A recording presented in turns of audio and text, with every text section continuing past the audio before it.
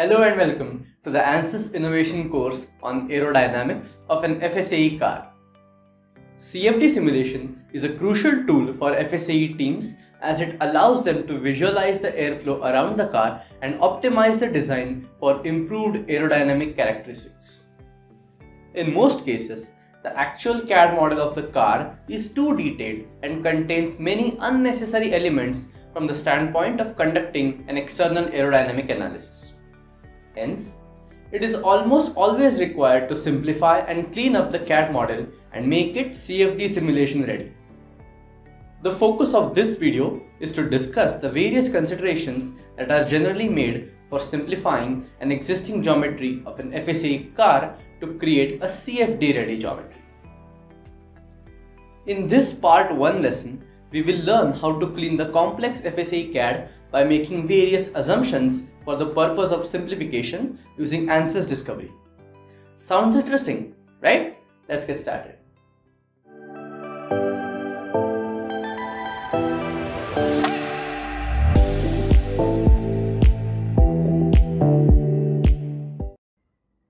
Here we have Ansys Discovery with an actual CAD model of an FSAE car loaded. As you can see, this model has lots of detailed parts from tiny fasteners to the large wings. In CFD analysis, not all of these parts are needed. Having such unnecessary features, especially very small bodies and faces, leads to issues during mesh generation such as undesired mesh refinement leading to high cell count that does not contribute to better simulation accuracy.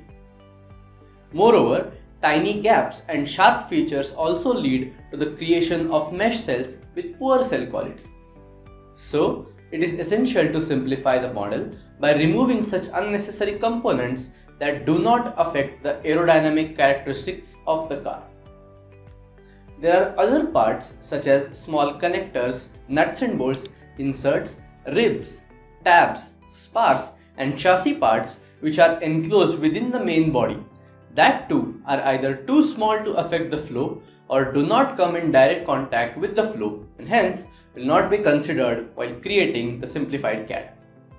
Now, let's get started with the CAD simplification process. If you go to the aero assembly, the first component is the aero bodywork, which is basically this surface body. The tab assembly consists of various tabs which are too small to affect the aerodynamics of the car, so we will delete this complete assembly.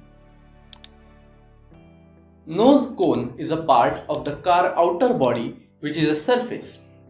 It will be solidified later since in meshing we cannot have surface bodies. The next assembly is the chassis. It consists of various solids which resemble rods. Majority of them are covered under the outer body of the car except for main hoop bracing and bracing supports which are exposed to the incoming airflow. For this reason, we will keep these three chassis members and delete all others. Now, we again have chassis tab members, engine mounts, anti-intrusion plate, bulkhead inserts and bolt assembly. All these members are either too small or are covered under the body of the car and hence they also are not required. So, we will delete them too. The front wing assembly does not have any additional components but just solid wings, so no change is required there. But on the side wings, there are a lot of parts like construction curves, ribs, tabs, inserts, spars, and connector tubes in addition to the wings. Again, most of these parts are tiny or inside the wing surface, hence they will have no significant effect on the flow and can be safely deleted. Now let's move on to the rear wing. Here also, we will delete all the tiny parts like ribs, spars, etc. and have just clean wings along with the swan necks or mounting brackets. The aero mounts or mounting brackets are the structural members which connect the front and rear wings to the chassis. These aero mounts may or may not be included in the CAD at the discretion of the team. Excluding them allows more flexibility and even lets you automate the workflow for varying the wing's angle of attack, conduct positioning and sizing studies without having to manually edit the geometry. Whereas, including aero mounts allows the simulation to account for flow obstruction they cause, resulting in a disturbed flow over the wings. In our case, we have included the mounting brackets on rear wing only. For this demo, we are not using mounting brackets for front wing, and hence we will delete this front wing swan neck or mounting brackets too. In the diffuser assembly also, we will delete the tab component and any construction curves. Let's look at the engine part now. The engine, intake, exhaust and radiator assembly have lots of complex tiny parts. Keeping all of them would result in high mesh cells, in meshing and probably over-refined mesh, which is not desirable. Since most of the parts in this region are present in the wake of the driver and hence not in the direct line of exposure to the incoming air, we can replace them with simpler shapes of approximately the same size as the engine, intake and radiator assembly. Also, in exhaust assembly, only these components are exposed to an external flow, so we will keep them and delete all the construction curves and other exhaust components. These are the simplified blocks for engines and the cleaned intake assembly. Now, this exhaust pipe is very thin, hollow solid body, which can cause difficulties during meshing. Since making this completely solid by filling it would not change its geometry with respect to aerodynamics, we will fill it by selecting all its internal faces and then clicking F on keyboard for fill command as shown. Now, the engine, intake, radiator and exhaust are ready. If we look closely at the CAD, there are still some small parts present. These are majorly the parts from the suspension assembly. So, let's get rid of them too. Ball bearings and housing components are very small components, so including them would just increase the complexity of the CAD. So, let's delete them. Now, we see these components which are also not required as they are inside the car body, so we will delete them too. These connecting rods have significant surface area in contact with the flow, so we will keep them. Now let's look at the brake assembly. Here, this component is near the rotating wheel which has wheel rims too. Due to this, the flow here is so chaotic that the exact shape of the brake structure is not a factor in deciding the airflow in this region. So, to avoid issues during meshing due to the presence of the complex brake parts, an approximate shape is a viable alternative. Hence, we will delete the complex brake assembly and replace them with a simpler solid shape as shown. Also, these housings placed at the end of the connecting rods are not required. Instead, we will just pull the end face of the connecting rods up to the car body like this. These connecting rods are hollow, thin structures which need to be filled to avoid meshing related issues. So, to fill them, we can select the internal faces by holding Ctrl and scrolling using scroll wheel of the mouse to reach internal face and then clicking on the internal face. Once the internal face has been selected, press F on keyboard or select Fill from the Design tab to use the Fill command to make them filled solid bodies. Since the brake assembly and connecting rods are symmetrical about the YZ plane, we can just modify them on one side and then mirror them using the mirror command as follows.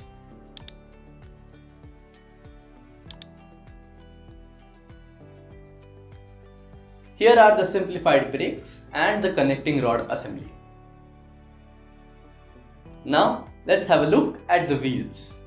The wheels that we have here have hollow tires and solid filled rims. Also, there are a lot of sharp corners which are not desired in the meshing. So, we will simplify them by filling hollow surfaces and removing all the visible sharp corners. We only have to work on one wheel, and using the mirror or move option, we can create the other three. Here is the simplified wheel. The contact region between the wheel and the ground results in sharp-shaped regions. These would lead to bad cells in those regions, and hence, to avoid this, we will create contact patches at the bottom of the wheels. To create a contact patch, create a bottom plane very close to the wheel and sketch a patch shape there which is very close to the tire sides, and use pull tool to pull the newly created surface up to the wheel. Once created on one of the wheels, you can use the mirror and move commands to duplicate the patch and add it to the other wheels. This is how the final wheel geometry looks like. All the major tasks have been completed and only a few minor modifications are remaining. Let's begin with the car body. Here, to make this surface solid, we can pull it and type 1 to give it a finite thickness, making it a solid body. Later, by making use of fill and pull tool, we can completely fill it, leaving the empty space in front of the driver. To save time, we have already created the solid, and here is how it looks like. Here, the shoulder of the driver and leg cavity needs a little modification. To give proper shape to the shoulders, let's use pull tool and select this edge. Now we will enter a value that should give sufficient curves to the shoulder. Now it looks much better. For the driver profile, the geometry has been simplified below the chest, that is, the leg portion of the driver is not considered since its impact on the external aerodynamics of the vehicle is low. So, we will just create slant cavity for that. Here is the modified cavity region. On the rear wing, few holes are visible, so we will fill them using the fill tool.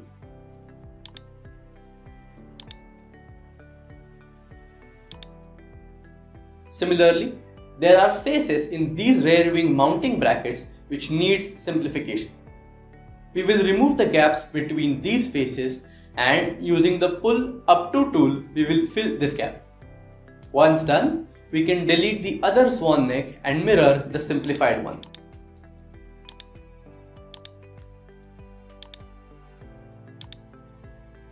While cleaning the CAD, we should try to simplify or eliminate the small faces. If left unchecked, they may lead to cells with bad quality during meshing. In our CAD, we have flaps on the trailing edge of the top element of the front wing. Their thickness is around 0.4 mm. These are aerodynamic devices which are important. But considering the scope of this demo course, resolving them would lead to a very high cell count with little improvement in accuracy. Hence, we will remove them. To do so, simply click on these two faces and press F on keyboard for the fill command.